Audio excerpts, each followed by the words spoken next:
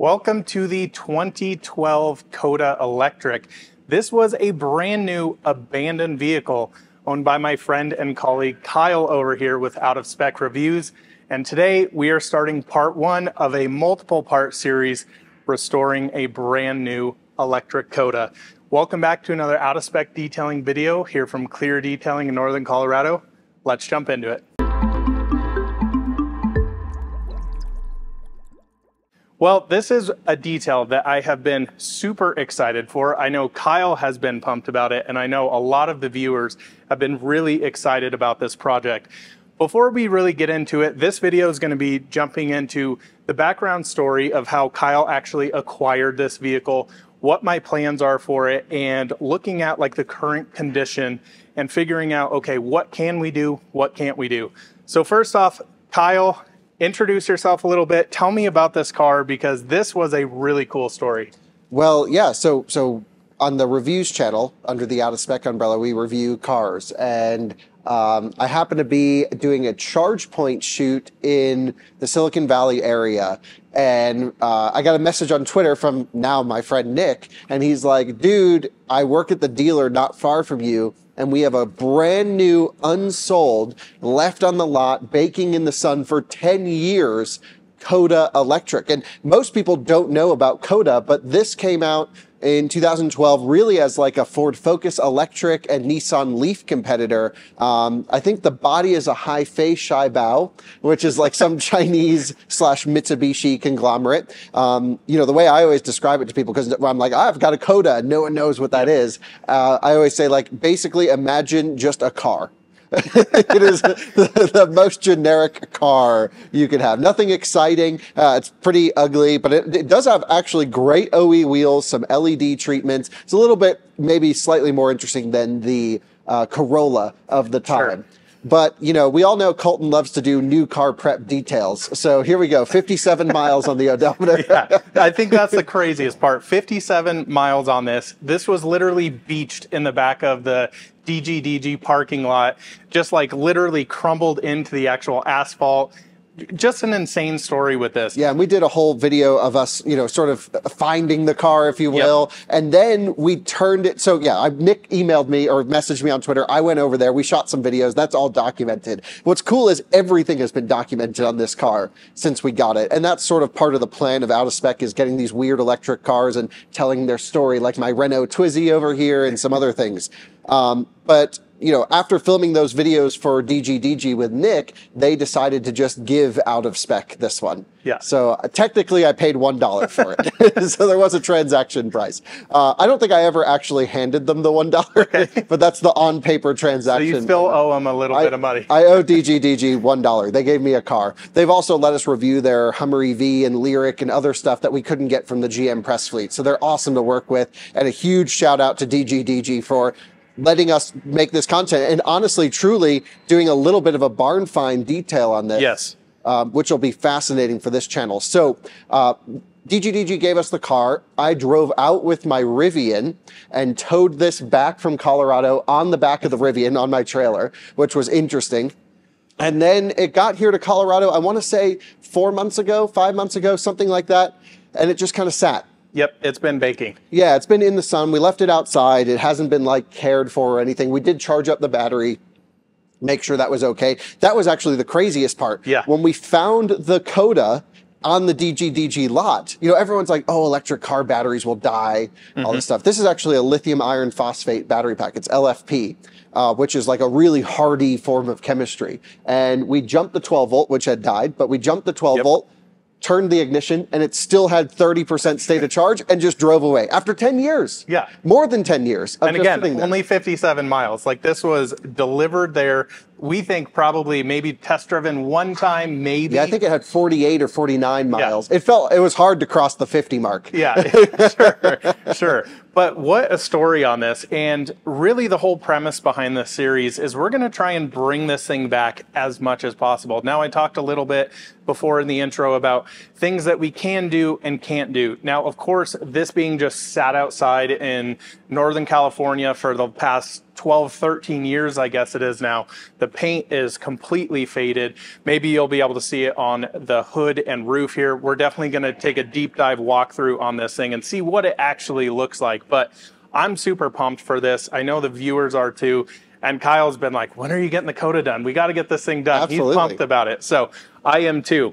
So let's jump into walking around the car and seeing the current state of the CODA Electric. Well, if any of you are wondering, this cable back here is running to the 12-volt battery. This thing was actually dead. Kyle has, of course, not even replaced the 12-volt, but I haven't done a thing to it. The first step was like, let's get it like physically looking nice. Yep. And then my friend Robert from Aging Wheels actually has another head unit and a door card and some other things to get it dialed. But truly, we haven't had the title for it, so we haven't been able to drive it.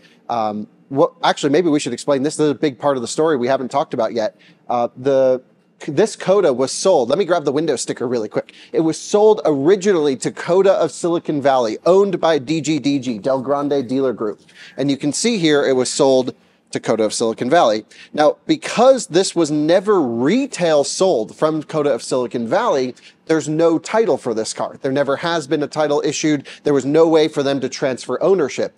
And they couldn't sell me the car, technically, because they're no longer a CODA of Silicon Valley authorized retailer because CODA's dead.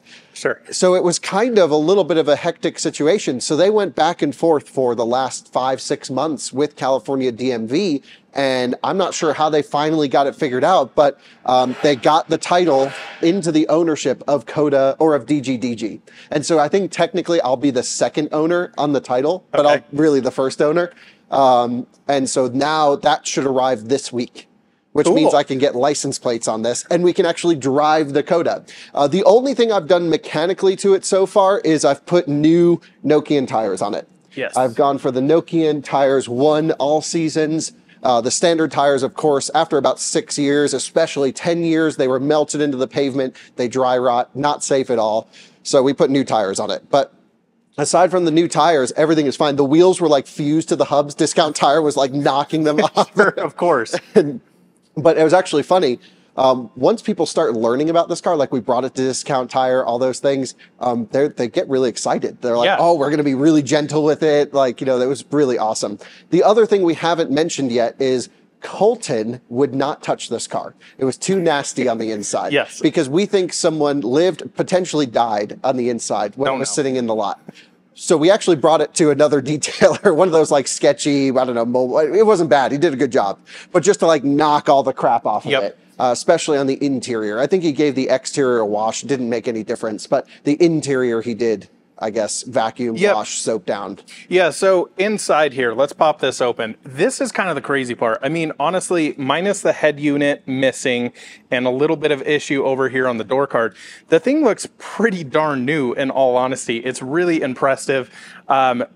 And yeah, honestly, I didn't want to touch this thing. It was kind of at the point of being a little bit of a biohazard, I would say. I would agree. There was some stains on there. We didn't know what they came from. So he steamed all of that off, got the car completely sanitized. And it actually came back looking brand new. I totally agree. So I'll definitely, you know, it's been sitting outside since he actually did that. And we've been kind of ripping it around the complex here a little bit. Kyle doing huge skids out here, you know. Did a big skid. Yeah, this thing does crazy burnouts. It's truly pretty fun. So I'll come through here and see if we can kind of massage this leather in a little bit. It is definitely stiff, would be maybe a good word. Yeah, it's hard to know like what the original seats looked like. Sure. But what it almost seems like to me is it's all bloated.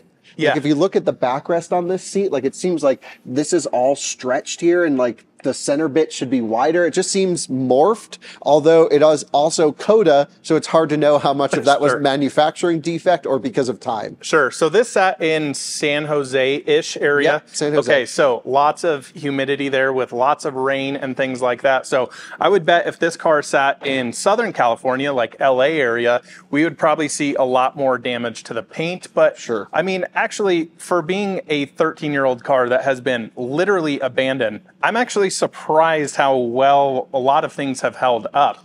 Now, the big thing we're going to get into are areas like this, where it looks like the clear coat is completely failed on it. Now, up here on the hood, you'll see somewhat similar, where this is actually flaking off. Our whole intention with this car is to bring it back as nice as humanly possible. If we may have to repaint a panel or two here, I think that's totally acceptable. Now, I do want to show you guys so you can see how matted out this hood is. It's truly crazy. I mean, the sides don't look all too bad. You can see quite a bit of gloss down here, but I actually did a test spot right when it came off the truck, when Kyle dropped it off here.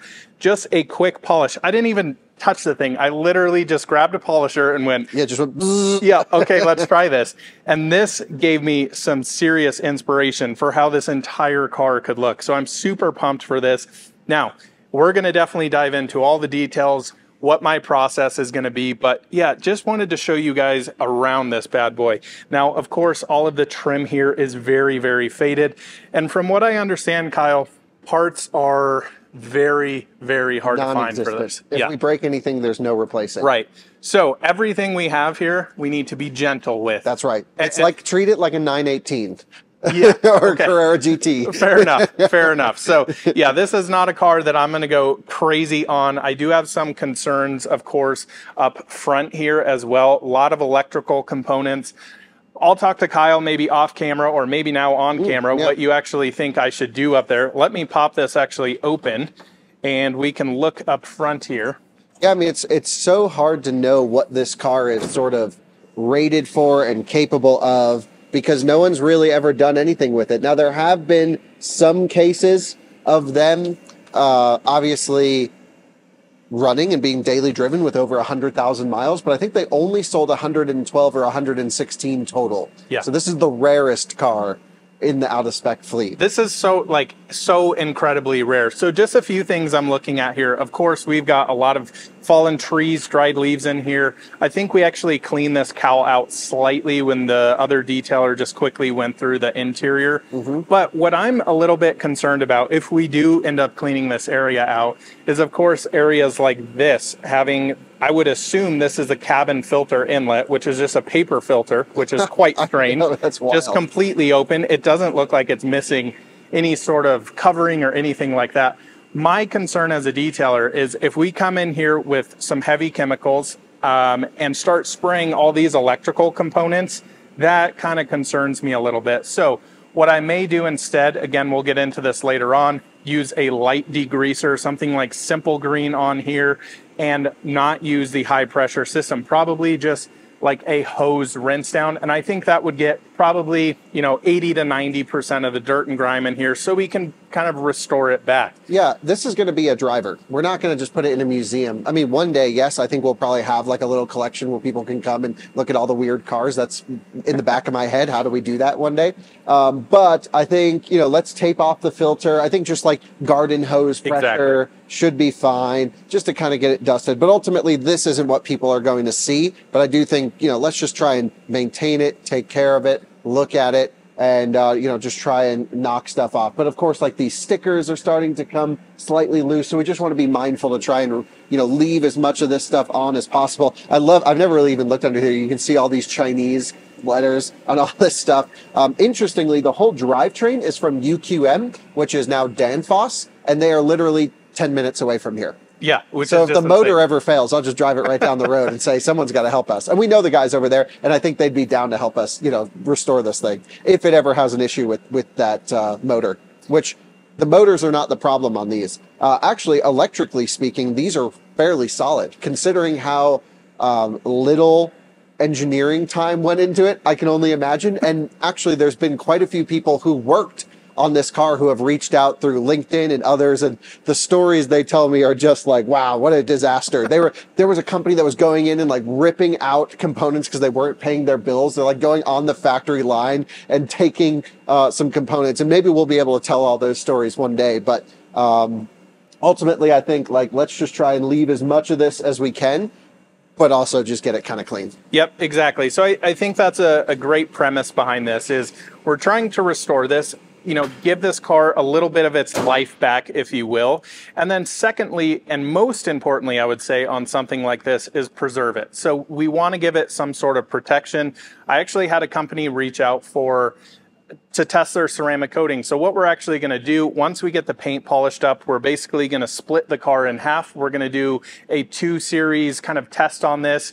And this car is going to live its life outside like most of Kyle's vehicles. So we're going to put these things really to the test. You'll see this car on the channel in years to come. I'll probably do a 6-month update, a year update, and just kind of see how this thing is, you know, living its life after it's had a rebirth, if you will. That's the thing. It's especially because I imagine so much of the clear coat has been oxidized and so much we're going to be knocking off with this process. Yes. We might not even have clear in certain areas. So some sort of protection, whether it's a ceramic coat, is necessary. Now, I'm fully expecting that at some point in the future, we will have to repaint this entire car. And when we go through that, we'll probably take the famous dent out of it and really get it back to good as new. But I think also it's kind of an interesting experiment on a car that we know the paint's already kind of trashed. Let's have some fun. Let's learn what happens to old beat up paint on a car that's never been driven. It's not like they've had a bunch of bug guts splattered all over. Right. It has bird droppings, yes, but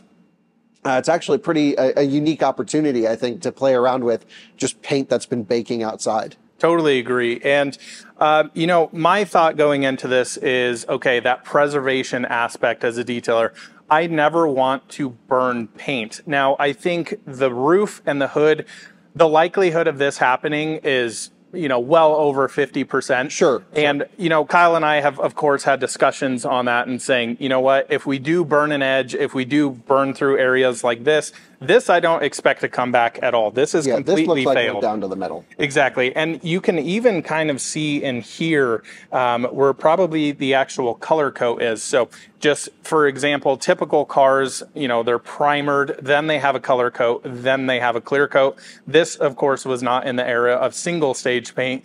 Actually, I kind of wish it was, because we wouldn't have to deal with that super oxidized clear coat. Take off the top layer, would be good to go. But I think we can really restore this thing back to a pretty surprising level of detail here. You know, areas like this on the wipers, we can get some new wipers to knock all this rust off of here. I can treat all of this stuff. This will get all cleaned and restored as much as possible. Of course, we have some cracks and things like that here, but again, we can't source parts for this, so we need to be gentle and we need to keep that preservation mindset in this. I'm also looking at areas like the headlights here. I purchased a full headlight restoration kit. These are, of course, extremely oxidized from sitting out in the sun for so long. We're going to bring those back, make them look crystal clear. So and they probably will come back pretty nice because they're not pitted. Yeah, they're not pitted at all. This car has no damage. That's the thing. Underneath all this oxidation is probably not one swirl mark. There's swirl marks everywhere. Oh, okay. So it could have been washed. It could have been from the detailer who quickly just rinsed it off. But honestly, I don't know. Going into this, I mean, like I said, I did this test spot and was like, oh my God, this thing has some serious life in it. And I'm super pumped for it. And I know Kyle is too. So other than that, let's go around the back. Yeah, let's go around the back here, because these side moldings, I think, are pretty much irreplaceable. Okay. And they do pop off. So we can just glue them on if they pop off. Okay. The taillights look freaking great. Yeah. Whoever did the plastics on the taillight totally knew what they were doing. Agreed. And that's honestly what I see on a lot of cars, which is interesting to me that, you know, taillights stay a lot nicer than headlights do, which you would kind of want the opposite maybe. That's interesting. I totally agree. You never see oxidized taillights. No, so I mean, why don't they just use that on the front? It's not like this has been driven. No. So, you know, you can't just say it's been hit up front with a bunch of stuff. Yeah, I don't know. You know, my thought would be maybe the red tint has something to do with it. Maybe. I'm not exactly sure. Even here on the clear tint, that looks mint. I mean, look how clean this looks. And of course, once I get this, you know, compounded and polished, it's even going to come out even better.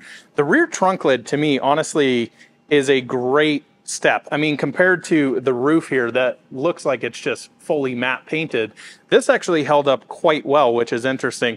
And the metal here is really wild. There's no insulation in it. Yeah, especially on the roof, you really hear this hollowness. It's like a drum. It really is. So that's pretty awesome. Of course, you know, the badges back here, we're not going to have replacements. I am nowhere near going to try and take these off and try to replace them. We'll work around it, try and get these as nice as humanly possible. Yeah, the goal for the CODA is not like what we did with my Model S, which is let's make it perfect. Right. This is let's make it presentable and not, you know, try and get it so it doesn't deteriorate anymore as the years go.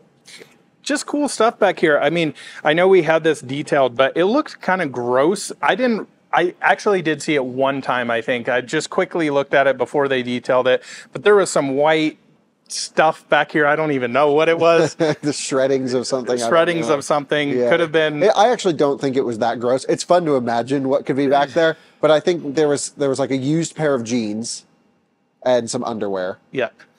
And then really nothing that crazy beyond that. It could have just been like someone spent one night in here while it was on the lot. Could have been. Because it was left unlocked. You know, someone could have just needed shelter or something for a night. Of course. The CODA provided shelter, hopefully.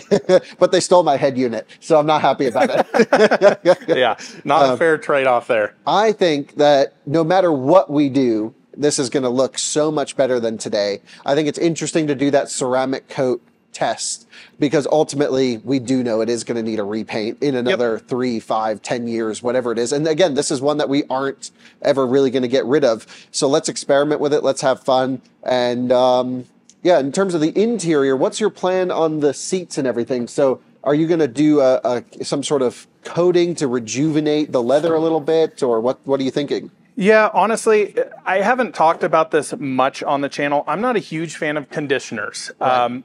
Conditioners, because most modern vehicles, actually, most people don't even know this, they're not raw leather. They typically actually have a clear coat over them. Sure. And a lot of the times when you put a lot of conditioner on that, it basically clogs the pores of that, and then it starts attracting dirt. It makes them shiny, which both you and I hate. Hate shiny interiors. Yeah, like, no thank you, please. Yeah. We actually asked the detailer, can you clean this? Don't put anything. Don't like Armor All anything in here, whatever. Absolutely not. And I will say the nice thing is, you know, it doesn't have smoke smell in it like the new e-Golf you just purchased. My e-Golf reeks a little bit, but this one, that'll be another upcoming one. How do you get rid of smoke smell in a car? So definitely need to talk about that because we don't want to be destroying plastics, especially on something like this. The e-Golf, we don't really care. You can replace literally every part for pennies on that. It's a Mark 7 Golf. Yeah, exactly. So lots of cool stuff here. I would say my two main areas of concern, of course, are the roof and the hood. Honestly, the rest of the car, even down the doors here, you can see some matting here. I don't foresee any sort of issue getting all of this out here. Of course, I'm going to take some paint readings on this before we truly start polishing on it. So in the next video, this will come out pretty much all in series. So you guys are going to get a full CODA restoration on the abandoned brand new vehicle coming up over the Christmas time, hopefully ending. Can we give it a first wash in this video? If you would like to, I think we should do first wash on this one. Everyone likes to watch you wash cars. Okay. I'll help you with it too. Okay, so we'll do that. But a couple things I wanted to point out before we start on the process. The first is we're going to charge it up because the title's coming and because everything's coming, and it's an LFP battery. We're going to charge it up to 100% and let it top calibrate. Okay. So we're going to just leave it on the charger, and I think it's at 20% now or something like that. So we'll just bring it up to 100 and let it figure out what's going on with life. It has not been full charged in over 10 years. I think we charged it here to 80% indicated, and then I pulled it off. But being LFP, like Tesla recommends a weekly full charge so it can calibrate. Right. So this is probably going to require a few times of just hitting it at 100%, maybe running climate control to bring it down a little bit, back up to 100%, just to show it what's going on up there. The next thing is the door handles are unbelievably temperamental. Yes. So we have to be you can't just like rip the door handle because I think it'll just come with your hand. Okay. So it's one of those you just want to put a little bit of outward pressure on. Fair enough. That's just something to keep in mind. And then other than that, I think we're good to go. I mean, the thing is, I'm not sure how much of the trim is shared with the Haifei Shaibao. So if anyone in China is watching and like you can get plastics and components for this thing in China, let us know, and we might give you a list of stuff to send our way. We do have some Chinese viewers, so that could be interesting for them to see what's available on their part lists. Definitely. So I think plan now is let's give the CODA its first real bath. And then in the next video, we're going to go into paint readings, get into compounding, polishing, and then probably, you know, the third or fourth, I may make a dedicated headlight video because I know a lot of people are super interested about that. Yeah. And then we'll get into the preservation aspect of putting a ceramic coating on here, getting all the trim restored, nice, deep and black, getting all areas like the rubber window surrounds really cleaned up so it looks a lot nicer and doesn't continue to age. So let's get washing this bad boy.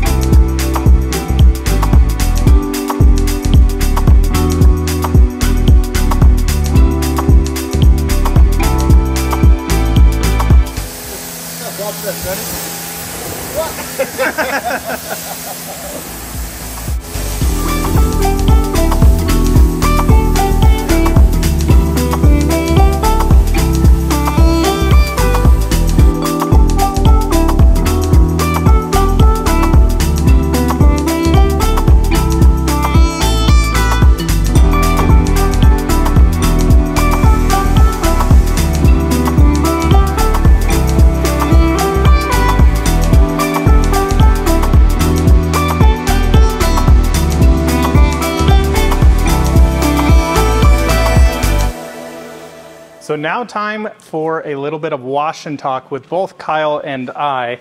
And so what you guys saw, first off, we foamed this thing down. I wanted to quickly kind of break down a little bit of that really heavy soaked on dirt. Also went in just around all the nooks and crannies trying to flush out that dirt, of course, then doing a second rinse and now refoaming. So I've actually got our buckets already prepped over here. We're gonna just be using microfiber towels. I don't wanna destroy my normal wash mitts. This is perfect for this situation. We're not really worried about scratching it too much. So let's just use some cheap microfibers, get the big crud knocked off of this, and then get it dried. Yeah, and the other thing is you were mentioning to me the brushes around the badges and stuff. Yes. Like, don't do that unless you're going to follow up with a polish. Yeah, exactly. Yeah, I see maintenance details all the time, like a freshly perfect ceramic coated vehicle. Then it comes in for a maintenance wash and you've got a guy doing this everywhere. I'm like, you guys are just scratching the crap out of the paint. Yeah. Let's knock that off. We can induce some scratches now. Yes. Because we're going to take them out later. Exactly. So no real big deal. We do have a 2-bucket wash. I know this may be quite crazy for this particular vehicle at the current state, but let's get washing here. So Kyle's got his wash on one side. I think he's going to take on the driver's side. Yeah. And we'll do a little folding race in here, halves maybe. or quarters, or what do you do? I like to here? go quarters because Okay. essentially you get 8 sides on here. Okay. Oh man. Oh, you could just feel, I've never felt paint like this. Oh, It's boy. so rough. Wow. Oh my goodness. That's a wild feeling, and not a feeling that a detailer loves. Holy smokes. Oh, that is not good. No, that is not good at all, I would say. So just as we wash this here, Kyle, what are your thoughts on your realistic expectations on how this is going to turn out? You know, I think it's going to, in certain areas, it's going to be interesting because here it looks kind of consistently bad. Okay. And I think when we get it done, it's going to look incredibly perfect in certain sections. Yes. And then also really bad, like missing paint in others. Sure. So I think it's actually going to almost bring out more of the flaws. That's definitely, and especially with black cars, which you love. I swear every single EV that Kyle buys has to be black now. I don't know why that's the case, but it has been recently, except for the Polestar was white. What's the B-Class color? Blue. Blue, okay. So in the same shade of realm there. But yeah, honestly, the paint as you go down the sides here feels way better. So you can tell all that contamination is of course sitting up top. Just kind of doing a single panel at a time. I picked up some spiders on mine. Oh yeah. Oh, I'm sure there's a few little critters laying around here. We've found a little wasp nest in the charge port location, which is interesting. Gosh, you have to keep like remembering what side I haven't used yet. Got to have that process. That's always, honestly, one of the hardest part of detailing is remembering where you're at. It's just a process. I'm going to hit the hood over here. I haven't touched the really bad stuff yet. Actually, it feels smoother than that back section I was working on. Okay, doors feel great over here. Wow. Yeah, they do. And I'm sure somebody's going to ask, am I going to clay this? I don't know yet. I think you should. You're not a clay guy. I'm not a clay guy, being that a lot of the time I work on new cars and I find it does more damage than good. This is a new car. Yes, it is a new car that is, you know, sat outside forever. And whoa, I'm feeling some spots over here. I pointed these out once we kind of got that top layer of dirt knocked off. There are some bird poop stains. What do you want me to do with this old towel? You can put it in the rinse bucket. Okay. We honestly didn't even need a rinse bucket. Didn't need it. But some of the bird poop stains on here actually bubbled up the clear coat, which is interesting. So I think we can also probably be pretty sure that the original paint job of the CODA is not of Porsche quality. Oh, I'm 1,000% sure that is not the case. Now, it may be recent Tesla paint quality, but... Sure. Sure. Some Teslas are good. Yeah, they are. They really are. But yeah, I'm anxious to test this paint out. I haven't even I have not stuck a paint meter on here yet. So that is really of interest to me of, okay, what does the paint actually look like? Do we have 4 mils of paint? Do we have 1? I don't even know. And will that be in the next episode then? Absolutely, yeah. So this episode, really, we're just, you know, focusing on the story of the car, building that a little bit, and of course, its first real bath. And then we'll get into, okay, where do we even start on this thing in the next episode, take some paint readings, and actually get paint correction done and polishing done, and then work on the preservation stage for sure. Cool. Can't wait to watch this unfold. Can't wait for the headlights to come back. I think the headlights are going to just bring years off the appearance. Oh, totally agree. Of this one. Totally agree. It's interesting to see a car that looks this bad on the outside, but then you look underneath it and it's fresh. Yeah, honestly, I'm surprised at the lack of rust on it. Yeah. Especially being in Northern California area. Yeah, but San Jose isn't like the worst. No, it's definitely not. It's definitely a little bit drier. A few things I do want to say as far as the washing on this. I'm not going for a crazy in-depth, get every single last piece of dirt off right now. I just want to have a nice canvas to be able to come in here, start the paint correction. Paint correction is very, very messy.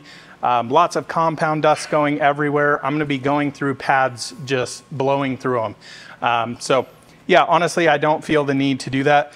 all kind of see, I'm actually surprised at how smooth the paint feels just after that wash. You can definitely feel that there's, okay, yeah, some sap and things like that on there. But just that initial wash made things so much nicer. So much smoother. Yeah, just getting that crud off of there. I did actually, which a lot of you are probably gonna think I'm insane, put some dish soap in not only the wash bucket, but the actual foam cannon. You definitely don't want to be using this when you have a coated car or things like that. But on something like this, we're trying to strip everything off, really good at breaking down grease and dirt and kind of lifting things out. So I think now that we've got a pretty good general hand wash, we're going to rinse it one more time and then finally dry it. Well, after a first wash, I'm pretty happy with how the CODA is actually looking here. The water is just absorbed into the paint, as you can tell here on the roof. This thing was truly hard to actually dry. The paint is just so dry. Think of it like your hands are super dry and cracked. They just need moisture, and that's what this paint needs. Just that top layer knocked off and really start to reinvigorate the paint here. I truly, guys, am so excited for this series and to be able to bring it to you on YouTube and you be able to follow the story on this.